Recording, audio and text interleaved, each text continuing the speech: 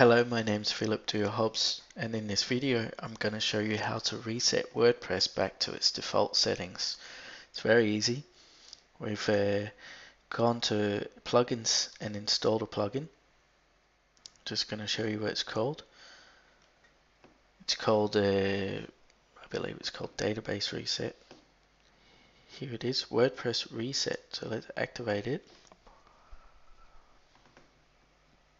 So you just write WordPress Reset when you click Add New, and it will give us a setting in Tools here called Reset.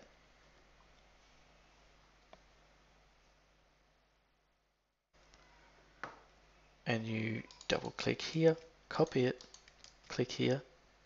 Now you can see here we got BuddyPress installed, and we've done some installing of different things, pages and that. So when we click reset, it will lose everything.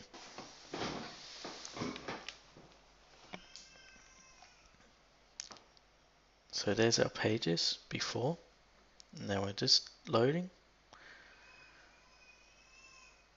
It'll take a couple of seconds. It's only slow because I'm exporting videos. So let's just refresh our pages here.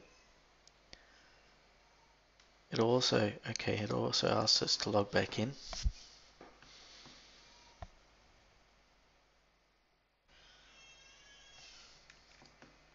There we go, reset. So now everything is set back to how it was.